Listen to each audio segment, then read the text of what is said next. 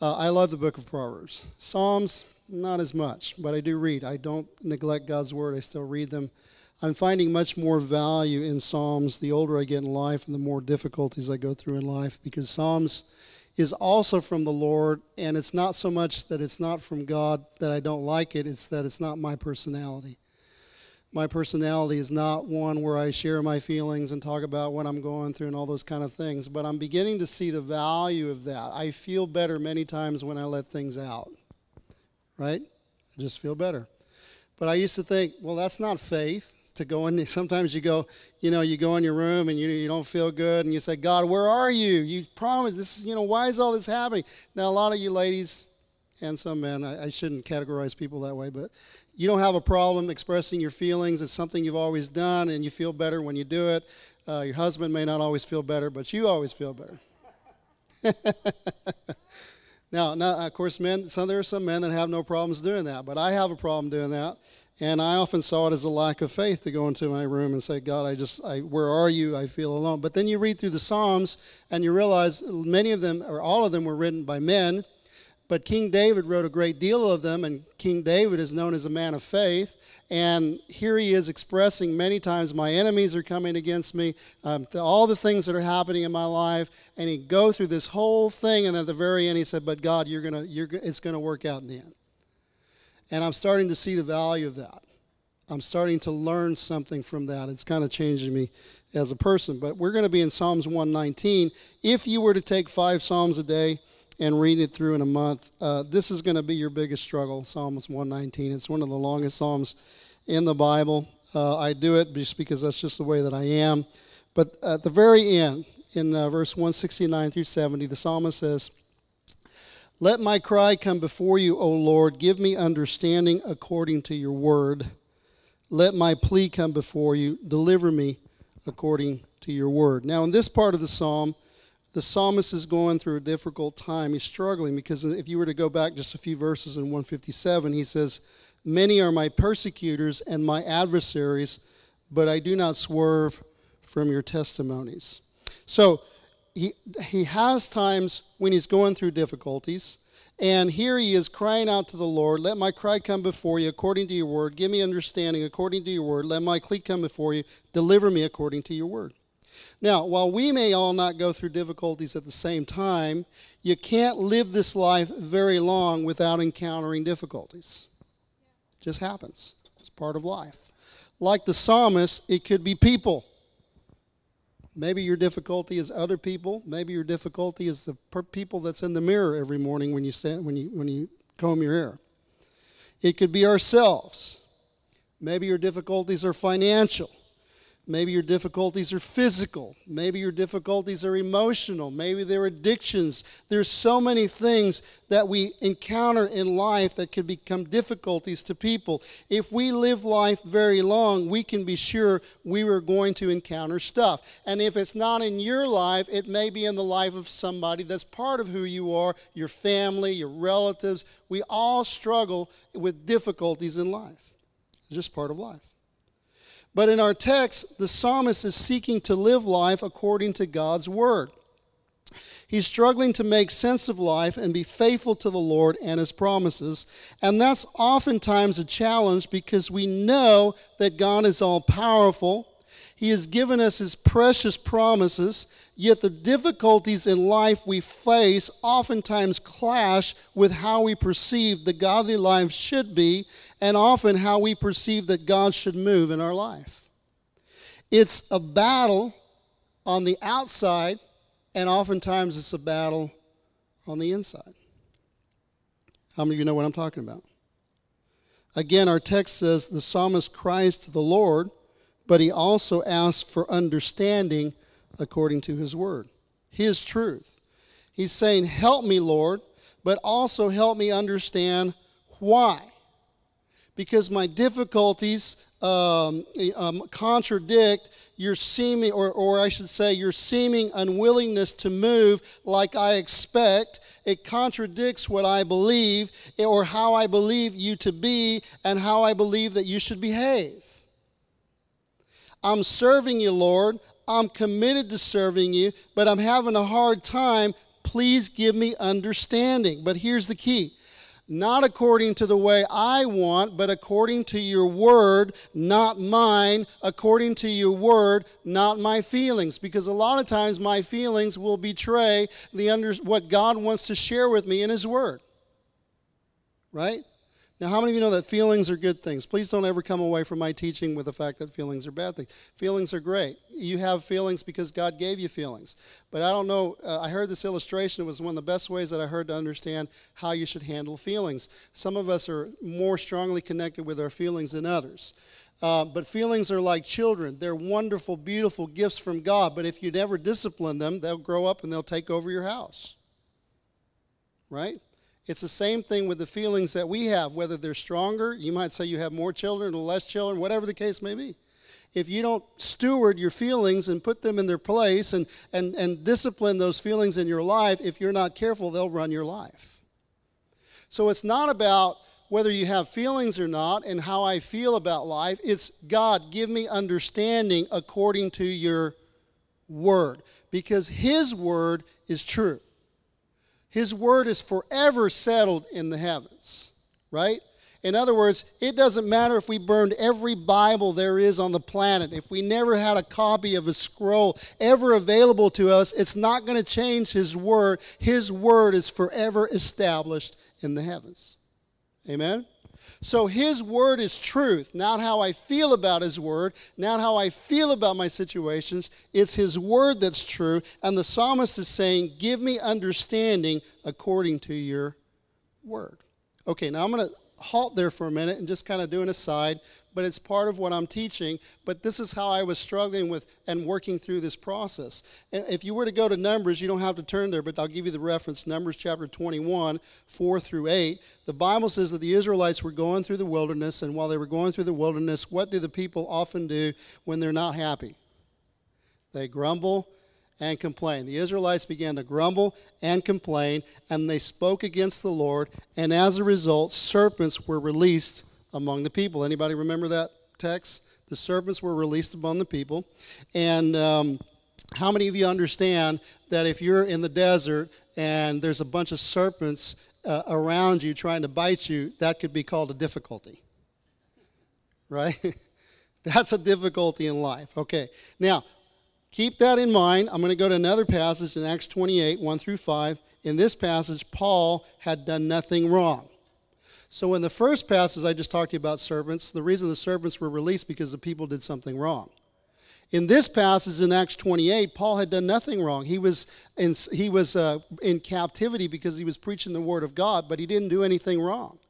He was put on a ship to go to Rome to be tried before Caesar, but he hadn't done anything wrong. In fact, you might be willing to say that the reason he was in captivity is because other people had done something wrong. And here he is on an island trying to help people. He's already gone through a shipwreck because of what other people's bad decisions. He's gone through a shipwreck. He's on an island. They're trying to build a fire. Everybody's just escaped. They're wet. They're hungry. They're building a fire. He's gathering firewood to help people. And while he's doing something good, a snake comes out and bites his hand. Right? Now, so I bring those two perspectives for this particular reason. In Luke chapter 4, 18 and 19, Jesus said, "The Spirit of the Lord is upon me because he has anointed me to preach good news to the poor."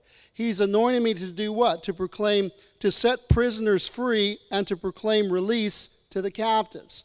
Now, to understand what that means is you have to understand a prisoner is in jail because of something they've done. Right? A prisoner is in jail or boxed in because of something that they've done. A captive is in jail because of something somebody else has done. Right? So this is where I'm trying to go with the snakes. Sometimes there's difficulties in our life because of stuff that we've done. I mean, just be honest, everybody here has done stuff. You did stuff before you were a Christian, that's why you became a Christian. You've done stuff since you became a Christian. That's why you still keep coming to church.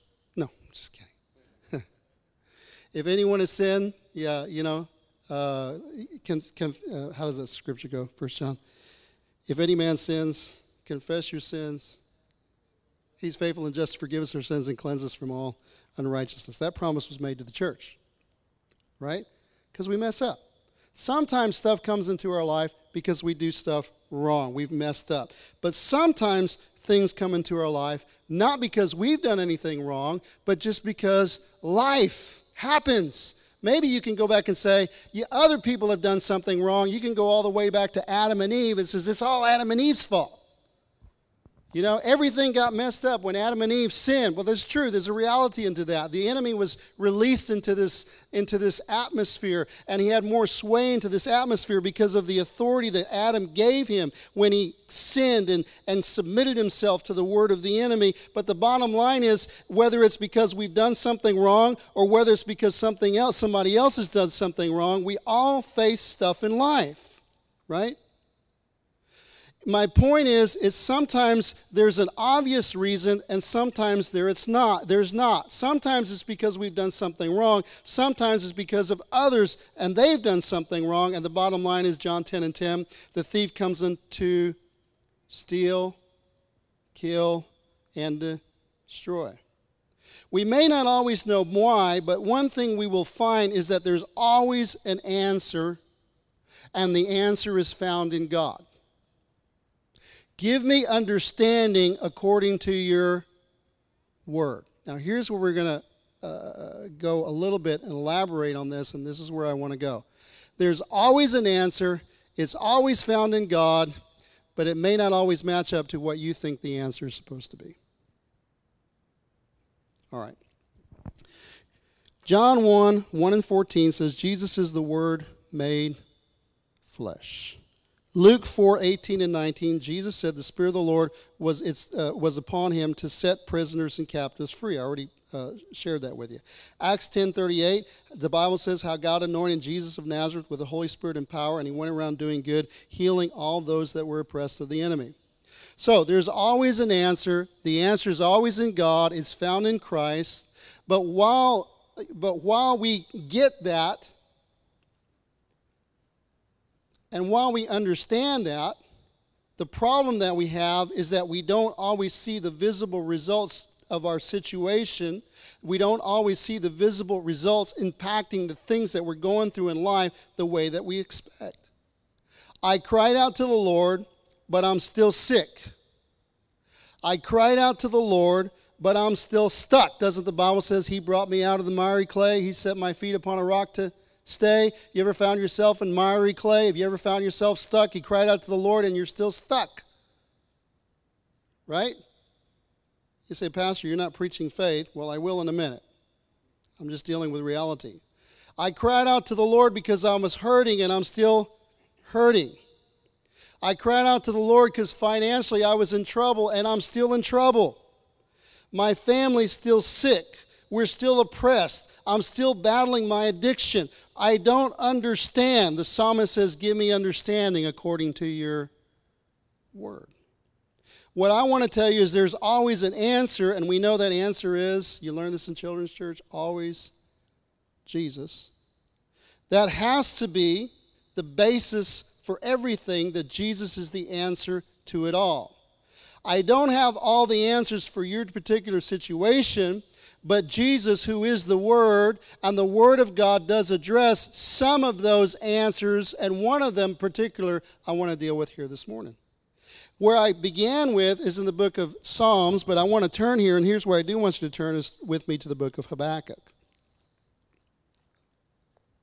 Are y'all following me this morning? I feel a little disjointed, but are y'all following where I'm going? Okay, because if not, I can start over. I'll probably do it better the second time.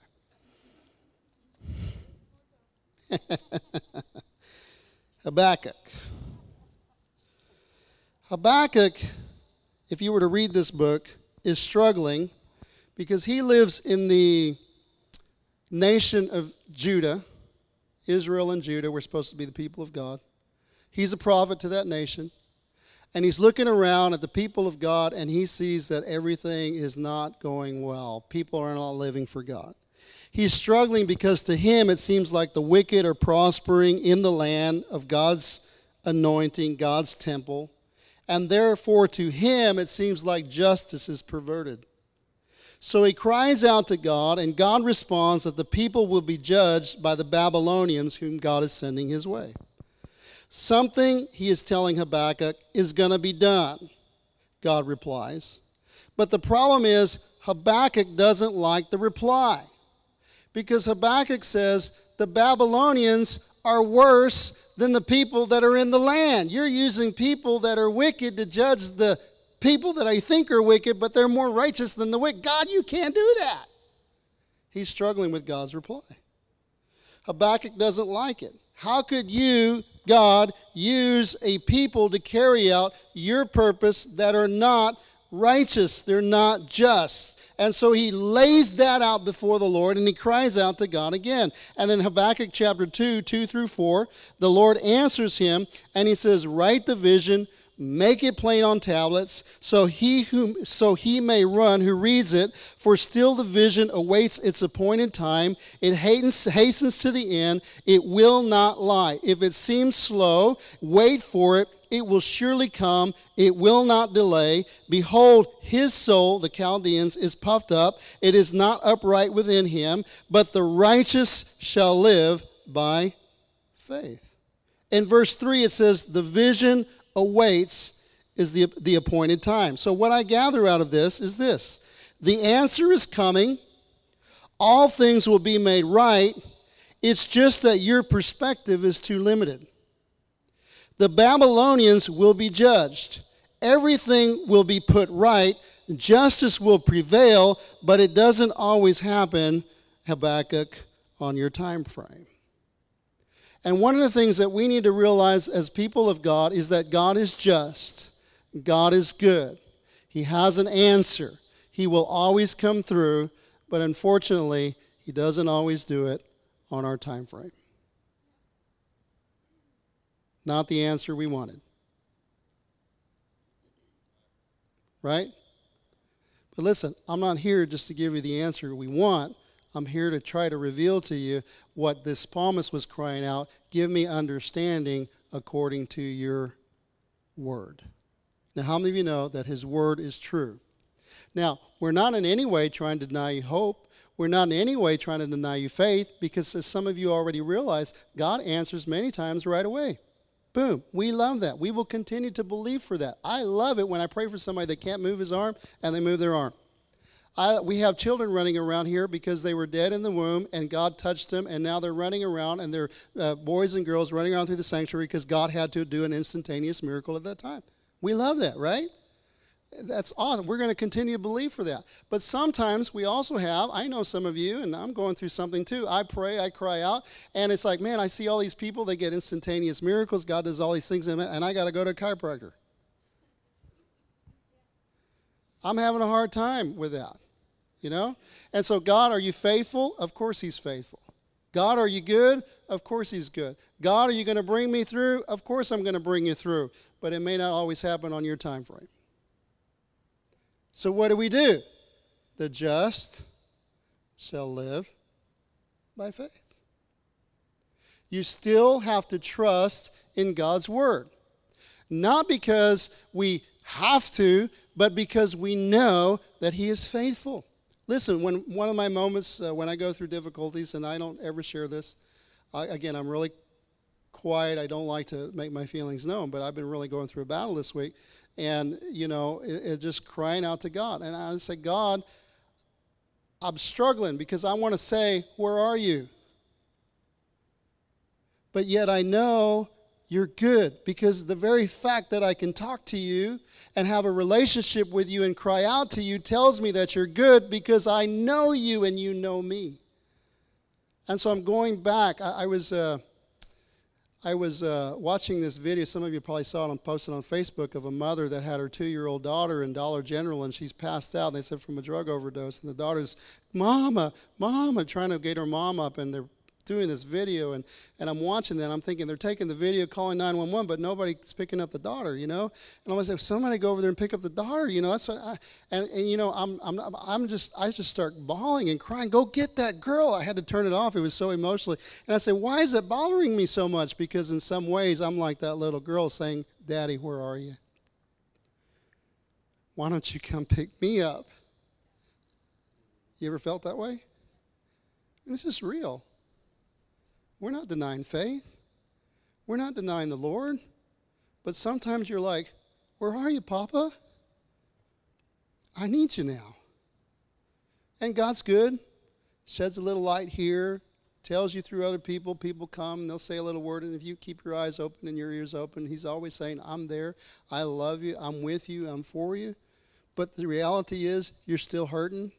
You're still facing difficulties. Nothing is really getting better. But God says and promises in his word that he has the answer. He is the answer. It's coming. So the struggle that we have is it's not happening on my time frame. Right? I want it, and I want it now. I told you this, but it happened to me. I came and was preaching on Friday night, and they asked me to get something. My daughter wanted something on the way home, so I go to McDonald's. There's 2 lanes. I get into one lane, and I make an assessment. I said the other lane's going faster, so I get in the other lane. And then I realize when I get in the other lane, 2 other cars, this other lane starts going. You know, you just never pick right. I ended up spending 25 minutes in this drive-through line. It didn't matter which lane you go through. I ended up spending 25 minutes. I was hurt. I said, the worst time for me to be in a 25-minute line because it hurts me to sit down. Here I am. And you're just like, goodness, you know, it's like the battle that I'm having is I want it, and I want it now. You ever had that? Doesn't always happen on our time frame, but we still have to trust his word. The righteous will live by faith. Trust in God and his righteous ways, even when it seems like the answer is being delayed. James chapter 1, 2 through 4. You know the scripture. Count it all joy when you go through difficult situations, knowing that the trying of your faith worketh perseverance. But let perseverance have its perfect work so that you may be complete. That word complete means mature. In other words, you are not mature until you learn how to persevere. Turn and say, I don't think that's God. Guess what? You don't learn how to persevere until you have a reason to persevere. Listen to what I'm telling you. You don't learn how to persevere until you have a reason to persevere. For some of us, we learn how to persevere when we get married. Right? Not a lot of today's society is learning that. Because a lot of society today is, I'm in love if I'm happy. And when I get married and I'm no longer happy, I must not therefore be in love, so therefore I'm not supposed to be married anymore. That's not God's definition of marriage. God's definition of marriage is you make a covenant. You covenant that you're going to be together, and I will tell you that if you get married, it's not always going to be high. There's a lot of lows in marriage. But God says, lo, I am with you always. No, I'm just kidding. But you covenant to be together through the highs and the lows. And you know what you learn how to do? Learn how to persevere. You learn how to walk it out. And it changes you. You become a different person. It changes who you are when you learn how to persevere.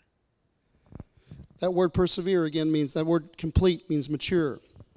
You see, it may not always, here's the thing you don't realize about that text, is that the Israelites were Christians. They were Jewish Christians, but there was a persecution breaking out in Jerusalem. And so when the persecution broke out, here they are, people that believe in God, seeing the miracles and the powers of God, seeing the favor of God on their lives, but they're having to run from their homes. They're having to leave their belongings. They're having to leave their way of life. Many of them have to leave their businesses. They have to leave their possessions. They have to leave everything they have. They are running for their lives. And they're crying out to God, and God gives them an answer through James, and he says, the trying of your faith works perseverance. That's not what I want to hear. I want to hear that God's going to bring everything back. He's going to restore me tenfold. He's going to give my belongings. Everything's going to be. I don't want to hear that it's working perseverance in my life. But that's what it's doing. Right?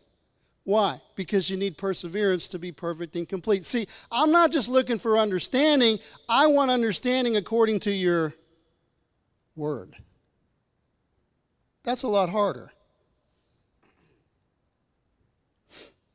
God, The answer is not what I want. I want you to deliver me now. I want you to make things right now. I want you to heal me now. And you can go on and on. I don't want him to work on me. I want him to work for me. Work on them. Work for me. Give me understanding according to your word, the psalmist says. But then he remembers that God also promised to deliver him. Deliver me according to your word. So, give me understanding, but I still want deliverance. The psalmist sees that deliverance is promised in God's word, and it is, but not always in our time. And there is an answer. His name is Jesus. And it's our privilege to trust when things are good. And it's our privilege to trust when things are not. It's our privilege to trust when we understand. And it's our privilege to trust when we do not. He knows what he is doing. He's good. He's for us. He's not against us.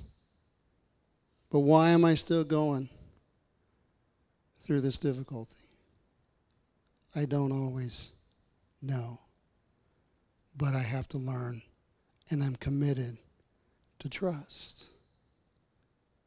Why? The Bible says, one day in your courts are better than 1,000 elsewhere. I like what one pastor said. It doesn't say 1,000 what?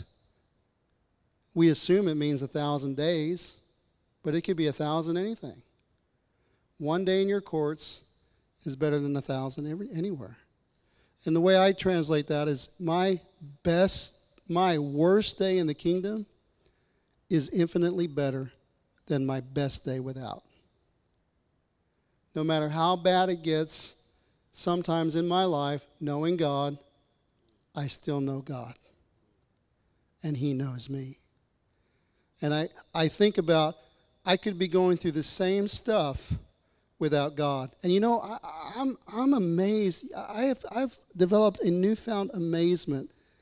And I don't mean this in a negative way or ironic way or a demeaning way. I have a newfound amazement for people that don't know God and go through stuff and they keep going.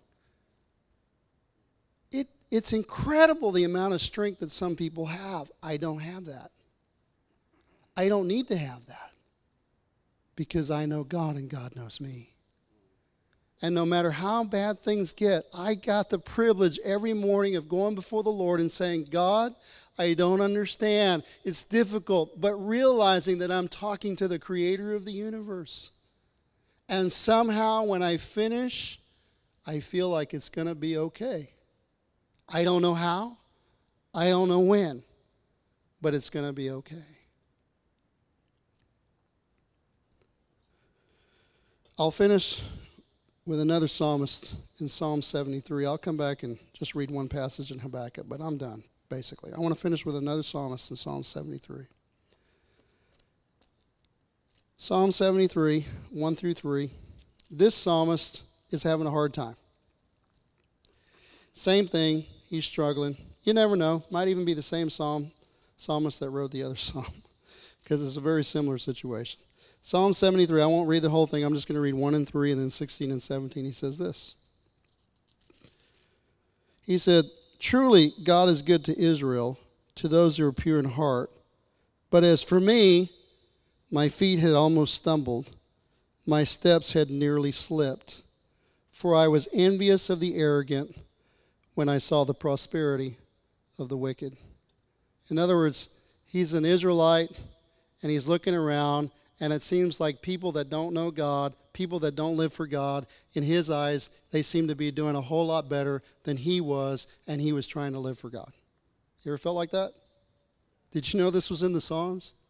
It's in the Psalms.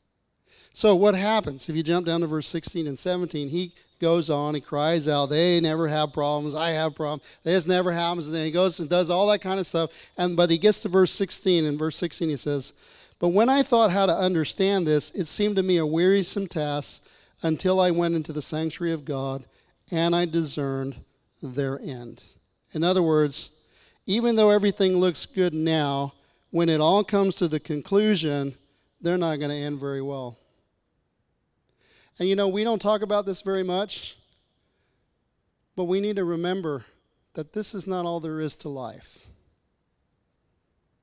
To be absent from the body is to be present with the Lord. And you know, the reality is, I wish that we were all whole, and I'm believing for that, and I'm believing it will always be that way. I wish that we never had any difficulties in life. I wish that we would all prosper and be in health, even as so prosper. I think that's God's desire for us. I want that to happen in our life. But the reality is, if you read Hebrews, some people had faith and saw God miraculously work. Other people had faith and they were sawn in two. But this life is not all there is. We're not living just for what can happen in this life. God's promised us a home with Him. And one day, no more pain. One day, the difficulties that we face now, we'll never have to face again. We get to be with God forever. And you can look around and say, it's not right, it's not just, the wicked are prospering, the bad things that happen to them like it happens to me, but one day we're going to stand before the Lord, and we're going to stand with God, and God's going to stand with us, and He's going to say, these are my children. You've suffered in life, just like that man that stood before the rich man. He suffered in life, and the rich man seemed like everything was going good. But when everything finished, he was in hell, asking that this man would just touch the tip of his finger with water and moisten his tongue, while the guy that had suffered all his life was sitting at the feet of Abraham. Why? Because in the end, justice does prevail. And I want to encourage you, no matter what, we're going to continue to believe. We're going to continue to pray. We're going to continue to see God do awesome things. But if you don't see it, the just will live by faith. Continue to trust, because in the end, it will all work out. We're not just living for this life. We're living for life eternal. We work to bring heaven to earth, because we've so long just tried to go to heaven that we've neglected the other part of the gospel, which is God wants to impact our lives and this world with heaven as well. But we can't forget that we are going to heaven one day. But we have to believe and persevere and continue to walk and trust that God is faithful. And this is where I said I want to finish in Habakkuk, because it ends everything. This is who God is talking to. And God said, write it down. Everything's going to be just in the end. It's going to work out. Justice is going to prevail. But in the meantime, it's not. But here's how Habakkuk finishes. In Habakkuk chapter 3, verse 17. God tells him, quietly wait for what I'm telling you to happen, because it's going to happen. And Habakkuk, it says, my heading says, Habakkuk rejoices in the Lord. And Habakkuk says, though the fig tree should not blossom. What's a fig tree supposed to do? It's supposed to blossom, produce fruit. But he says, though the fig tree does not blossom, nor fruit be on the vines, the produce of the olive fail, and the fields yield no food, the flock be cut off from the fold, and there be no herd in the stalls. In other words, when everything looks really bad, even though all this stuff is happening, yet I will rejoice in the Lord. I will take joy in the God of my salvation. God the Lord is my strength. He makes my feet like the deer's. He makes me tread on my high places. I don't ever want to forget that my strength, my promise, my inheritance is the God of my salvation. And one day, we'll fight for it here, but one day, everything is going to be all right.